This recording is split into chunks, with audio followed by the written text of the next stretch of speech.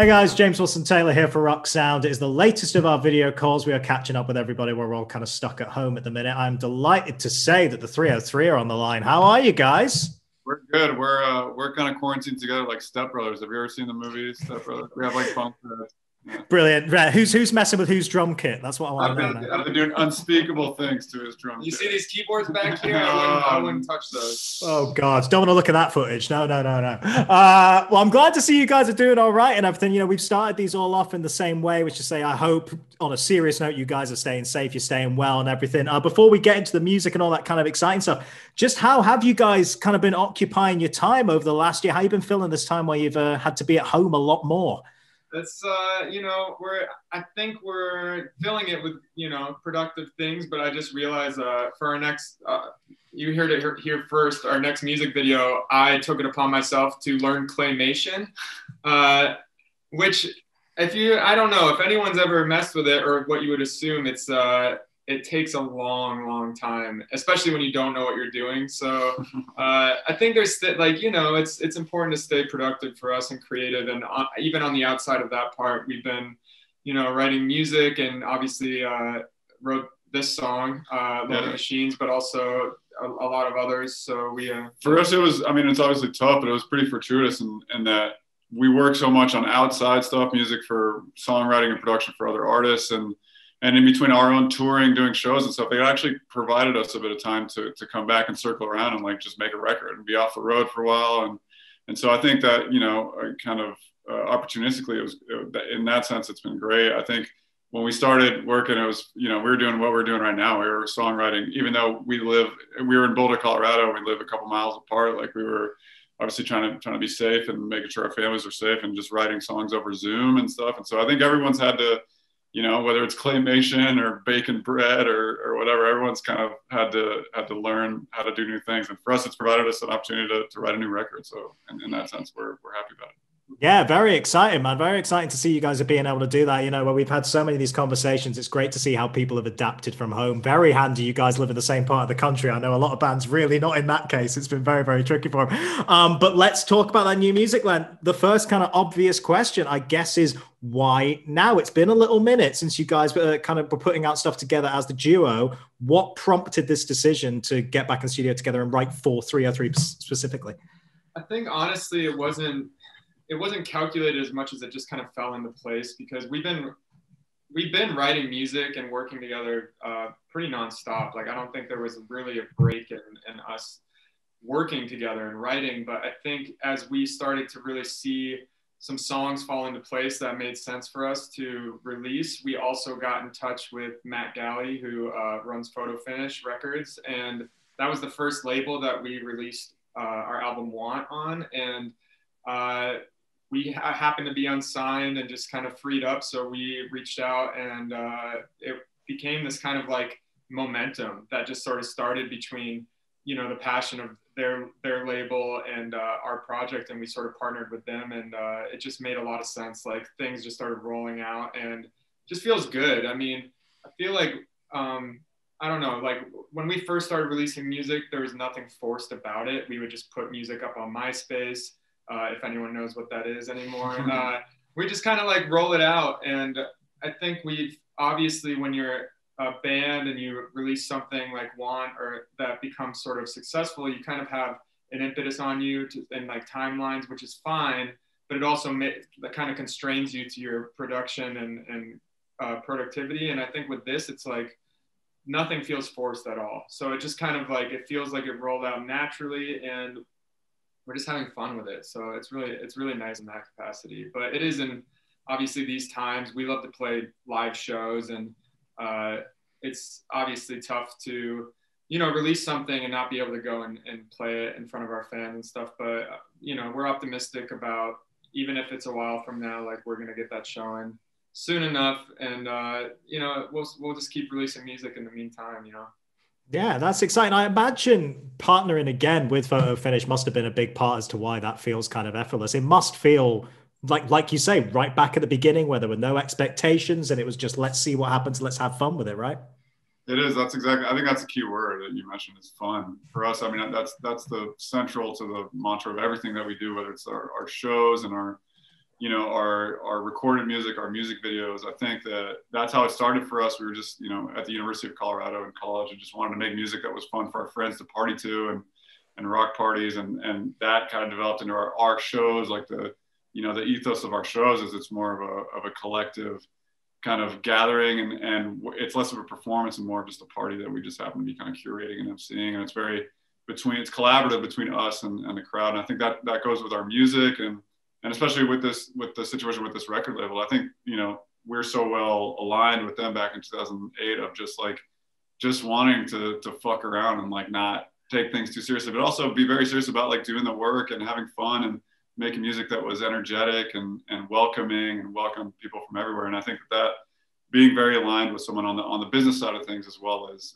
you know, on the creative and executive side of things is great. And we feel, you know, we have those relationships still intact and they're super productive. And I think everyone is kind of on that same ethos of like why we're doing what we're doing. And especially right now, it seems applicable, at least, I don't know, for us, just to that sense of like trying to bring a smile to someone's face, whether it's at a show or when they're listening to our music, or endow someone with some kind of joy and kind of sense of that collectivity is important right now. And hopefully we're doing a little bit of that. Yeah, no, I think that's more important than ever to get new music out there when you can, and especially when, you've got a sense of fun and just a bit of distraction in this absolute hellscape of a year we've all had. It makes a lot of sense. It's good to have it, man. And speaking of which, let's talk about this single. It's kind of just dropped the time of recording. It's Lonely Machines. I guess the obvious question is 100 Gecs. You're working with there. How long have you known those guys, and how did that collaboration kind of come together? We met them on farmersonly.com, the dating site. Excellent. 303 Gecs. We're like, how many other groups have numbers, random numbers in their names? But we got in. We were working with our friend Benny Blanco, producer, and he mentioned as we were writing, he's just like, hey, do you guys know 100 Gecs? Like, you know of their music and stuff? And we were just like, kinda. I feel like we kind of know it. And he's like, I worked with them. I think their production is just like next level. They're just like on this insane plane of music, and it kind of reminds me of you guys when you started. I was like, okay, yeah. And he's like, and they also like cite you guys as their inspiration. I was like, oh, okay, well. I was like, I gotta hear this then. So we checked it out, and it was just like it's totally just messing with like the rules of what people would consider like kind of pop alternative music and like computer production and stuff. And so we reached out to them, and Laura happened to be, she's like, oh, I was just at your show last year for my birthday in Chicago. And we're just like, you were at the show? And she's just like, yeah, I'm a big fan. And it just felt really natural. The only thing that's different for us is that we're not really used to like doing collaboration. We're not used to people calling us back when we call them. Yeah. Or usually even we just slide in the DMs and no one hits us back. And then usually the restraining order comes right after. So. But I think like even for this, we'd want to get in the studio and sort of like we had the start of this idea of the song. Sort of we already made this sort of skeleton of the song Lonely Machines, and then we reached out to them and asked if they were interested in it, and they were super motivated. But it was kind of like a mailbox affair. Like we sent it over, and then like they kind of went crazy with it, sped it up. I don't even know how many like BPMs, like pitched it. Like it basically came back as like a different animal, but it was awesome. And then we took that, and it was just, speaking of like claymation, it felt like that. It was like you mess with it, send it back, we mold it. And at the end of the day, we met them for the first time at the music video shoot in person. So like that's, I mean, these are the times we live in. We're trying to be extra safe about everything. And, the music video, we were all super safe, got tested and like, but it was great meeting them in person, because it was just like, the whole video was just like a party for us. It was such a release to like be around people in general and feel safe, but also, around them and just like the song that we made together and just like have fun with it. So it's nice to meet people before the song comes out that you collaborate too, because with modern music, I've done stuff where like I did a song for Maroon 5 and hadn't met Adam Levine until like accepting an award on stage for the song. And so I was up there for like 10 seconds. So I go up there, I was like, you take a photo, you're like, oh, and I was like, oh yeah, right on. He's the like, song. how did this fan? He's like, no fans up here. He's like, bro, okay. Who's this guy crashing my stage? What's going on? But I mean, that's even before these times. I think everything is so, you know, people are all over the place now, which is one of the things with music that's amazing now, is you can do it from anywhere. You know, oh yeah, particularly this year, that's got been so beneficial. Absolutely, being able to work remotely and do all that kind of stuff. But it's funny seeing, like, you know, this first piece of new music of the new era with you guys is a collab, because, you know, you had massive success collaborating with all kinds of people in the past, and this one does fit so well because they, like you say, yeah, 100 Gecs have worked in very similar territory to you. I do feel like it's sort of, it makes sense that they would cite you as an influence. You know, I mean, even down to things like that Hand Crushed by a Mallet remix with a Fall Out Boy and Craig Owens and all that kind of stuff. It's so similar to the kind of territory. It must have felt like a natural fit. You know, it's interesting though, because they're like, you know, they're a band that's really like cool in their era, in the sense that they're like playing Coachella and like getting like, you know, like, yeah, we never got invited to play Coachella. I mean, listen, still time. I know. Yeah, exactly. We gotta maybe we gotta break up and then reunite in 10 years, and that'll be exactly. I mean, honestly, it's, you know, music comes around and cycles around. The cool thing about them is that it doesn't sound like anything. It's not like they're just doing pop punk again and reviving it. It's like they are taking something like PC music and all this stuff and just like doing something really cool and inventive. And I'd like to think that when we started, we sort of didn't know the rules to break. So we just kind of did our own thing as far as production wise, and taking in different inspirations of music and our sort of like, you know, sense of humor and all these things. So it was like this, you know, storm of different things. I think they have the same sort of approach, and yeah, it is very refreshing to work with someone like that. Yeah, it's very, very cool. And speaking of your sense of humor, you've just mentioned there, we've got to go in with that reference to probably your most famous lyric of all time, bringing it straight back. You know, the boyfriend still got beef here, and we're throwing it into the lyrics again. Talk to me about why you decided to drop that little reference in there, and when that came into the lyrics. Listen, there's been a lot of science into dietary, you know, influence of diet on long-term health, and Sean's been reading a lot of those. I'm actually paid for by the, wait, it's not the Anti-National Beef Council. Yeah. I don't know what that would be, but yeah, it's funny. We like, you know, for us, I think that is like the most memeable sort of like thing that comes back around, and it's great. I mean, I honestly haven't had to sing that lyric for Don't Trust Me for a long time, because I think we just put the microphone out to the crowd. So it's really fun, and I think it's really in the mindscape. But, you know, at the time I was a vegetarian. People keep asking, they're like, "Are you I'm a vegetarian now after that song." I'm like, very cool. I am a hypocrite and I eat meat. So, but it's fun. I think like the callback was fun. I think it kind of like, it showed, I think, hopefully the song shows like the evolution of who we are in the world of music and all these things. But it also sort of has this little bow tied around that's just like, okay, like, you know, a little callback. And it's like, if he still has it, that dude's been eating a lot of beef. He's got a lot of beef, so he's got to chill. Yeah, the guy needs to chill. He needs to change his diet up for sure. At this point, 10 years on down the line, yeah, got to change it up. But it's funny you say that, like, it is an evolution of your sound for sure, and it definitely feels like you guys are pushing forward, as you always do as songwriters and your other work and stuff as well.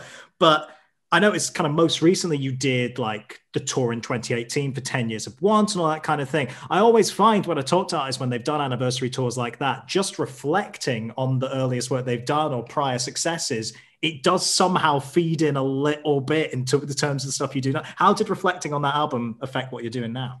So it's interesting that you say that, because I think I saw direct, like we did that in 2018. We did a kind of a tour in honor of Want and played the record front to back. And it's, as a producer, having produced that stuff, like I would open up some of those sessions from back in the day to figure out how to play them, and musical direct them to play them on the tour. And I'd be like, why would I ever do that thing? And why would we ever write a song that way? And it's just, you kind of like have such tunnel vision, especially working in songwriting for other artists and stuff. You write so many songs, I think, that you look forward all the times. And then it is refreshing to look back sometimes, because you kind of rediscover how you used to write and how you do things. And I think that, you know, over the past couple of years since then, and thinking about this new record and thinking about overtly and subconsciously kind of thinking about trying to bridge the gap, as Sean was saying, between our roots and our old things that, you know, were so raw and so kind of in terms of just raw energy and a feeling and a collectiveness. And then also trying to bring our craft that we've honed a lot, our songwriting craft, our production craft, you know, in terms of working with sonics and production and songwriting as well, and trying to bridge that gap of like, where does that lead you now? And I think we've always tried to do that on our records, but I think that having the time and space on this one, and honestly, the circumstances being similar to how we created that first record, where we're just working in my basement. Like, we're in Los Angeles now, but in Colorado, I just have an unfinished basement with all my music gear set up. And that's like how we started writing. And then physically, you know, that's how we were writing. We even had like speakers upstairs, like with his parents yelling at us for being too loud, just to like really mimic the You've got to get the atmosphere, haven't you? You've got to get it there. Yeah. Shut up. Yeah, the shut up in the background. But no, so I think, you know, it's been a great way to tie that kind of stuff for us, and hopefully for the listeners and people who have listened to our music in the past, they'll be able to draw those parallels and see, you know, the references to stuff that we've done, and then also a progression. Yeah, in terms of that evolution as well, that's what I think is so interesting, is that it's not just that you've gone off and done this stuff. You've been writing for a myriad of different people, both you guys, across like kind of loads of different genres, ones you sort of worked in before and kind of new ones too. I wonder how that does affect then when you come back to band. Obviously, the more you write and the more experience you have, you're going to get that more experience. But is there anything you can tangibly point at and go, oh, this is totally different from last time. We learned this, you know, eventually, even if it's from a tech standpoint. It's beautiful, I guess. Like, you can't really unlearn stuff, and it is beautiful, the sort of naivety that we had like coming into the first album, because we literally, I mean, Nat and I didn't know charts. We didn't know like top. I didn't know what a single was. Like, we were talking with our label, being like, oh, this could be the second single off the record. And I'm like, I thought that was just a cheaper version of the CD, because like I used to go, because I DJ'd and I'd buy vinyl. And like, you could buy the full record for $15 or whatever. And then you could buy the single for like $7. And I was like, oh, okay, maybe this is for people who just don't want to buy the full record or whatever. I didn't understand that was like a promotional push for your record. So I think you're like, I know we're single. That's why we're trying to make this music. That's why this entire record is about getting dumb. I think for us, it's like, you learn. I mean, it's great to work on your craft and continue to grow, but sometimes you have to just like break the mold of what you think, like the structure of like, I mean, obviously it gets so tired, like verse, pre-chorus, chorus, verse, pre-chorus, chorus, middle eight, whatever, just like say it over and over. And it's like, if something doesn't really fit the theme, and it's like, sometimes we catch ourselves when we're writing, we're like, we didn't used to care about that. Sometimes we would take two different ideas of songs and just like literally throw them over the same beat. And I think it's tough, because obviously we want to evolve as musicians and as artists, and the world has changed as well. So like, we want to bring all that into light, but we also want to touch back on the energy that he said, the kinetic sort of quality that made our band what it was. And a lot of that, we would play shows live before we even recorded the song sometimes. So we would sometimes like workshop them like a stand-up comedian does, you know, like you like are like, oh, this part is way too long. Sucks. Yeah, this part sucks. Let's take this out. So you have I think that's a really interesting way to do things. And artists, I think, hardly do that anymore. Obviously, they write the song, they put the weight behind it, and they play it. But sometimes it is fun to just like get up there and just try it out, and different versions of it on different crowds, and be like, okay. So yeah, I mean, that's the short and skinny of it. No, it makes sense, especially when you make party music like you guys do. I think we could broadly call what you guys do party music, right? That's a good encompassing term. I think, yeah. Party, happy party, sad party, drunk party, whatever. All manner of party. It's all covered. You can have many different types of party. It just comes under that umbrella. But yeah, trying it out live would make sense. Of course, you want to see what's hitting them with the right party vibe. And speaking of live tours as well, you know, at the time of recording, we're all still very hopeful about live music. But you should be coming back to the UK next year, which is very, very exciting. Talk to me about playing the UK specifically and why that's important. Oh man, it's honestly, that's one of our favorite places to tour in the world. I think for us, we first played a show out there, I think it was in 2009. And I think one of our first shows there was with the Reading and Leeds Festival. And, you know, at the time, like, I was such a fan of just kind of the pop scene and the music scene in the UK in general, because here, I think things were pretty separated by genre, even in the late 2000s. Like, you either like, a lot of people either liked, you know, rap music, or they liked country music, or they liked electronic music, and there wasn't a lot of, in the pop sphere at least, there wasn't a lot of cross-pollination between that. We were raised completely differently. We were raised to like on our parents' love of all the music that we inherited from them, and then kind of, you know, listening on our own to hip hop and to electronic music and techno and kind of alternative stuff in the 90s. And then, so I think at the time the UK was playing a lot of stuff, different stuff, like even on Radio 1, you know, it was way more varied in terms of sound, genre, style of song, lyrical content. And And so being a fan of that, like going to the UK was awesome. We were a bit apprehensive about our first show, I remember, because like I think there was an article that popped up somewhere that was essentially kind of saying that we had sold more singles than Radiohead had sold, I think. And people were like, that's basically wrong. Like, that sucks that this band of a couple hacks. I love that comparison. It's I like, know, why like would our you, crown jewel. the first time we ever mentioned in the same sentence as Radiohead, it's like. And then I think, so we were kind of apprehensive about playing it, but then we got there and it was just so eye-opening. I think in the UK, especially the love of, I mean, we're such fans of UK artists and what they're doing. And then also just the live music scene in the UK. I think in the UK, above anywhere else, I think I can say confidently, people just love music and they love live music, and they're just an appreciation of that. And coming, you know, as an artist, like, you can't ask for anything else from that. And people are just so enthused by live music in general. So consequently, anytime we get the opportunity to come out there, we've loved playing there, from venue shows to Reading and Leeds again, to festivals like Oxygen and Tea in the Park. I think it's been, you know, and we were supposed to come out earlier in 2000, I guess it was 21 first. So I think that or I guess it was last summer. And so it was in June. It keeps rolling back. So that's one of the things that was, you know, pretty devastating for us in terms of the touring. But I think, you know, when it's safe and when everyone's secure about what the feeling is, that's like the first place that we're going to get back out on the road. Yeah, no, we're all hyped for it when it happens, man. Absolutely. Looking forward to returning live music and seeing you guys over here in the UK. The first time in a while as well. It'll be really, really nice to see you guys playing over here. It'll be great.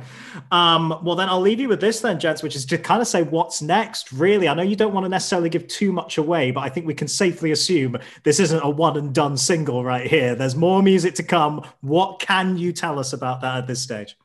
Listen, we've been putting in the time, and we got songs that we're really happy about. And I think we're just gonna. I mean, obviously, I'm venturing into my career with claymation a little bit, but so as long as you don't become the next Tim Burton guy, then we'll see how big that, you know, where that propels me. But I think, I would just say, we have a bunch of new music. We're excited about it. Those keyboards are actually functioning keyboards and not just cardboard cutouts. So that's good. Yeah, so that's cool. Prove it. And it's not just 10. It's not. Prove it. So no, we're really excited, man. That we got a lot of time to be creative and have fun and kind of, you know, really dedicate.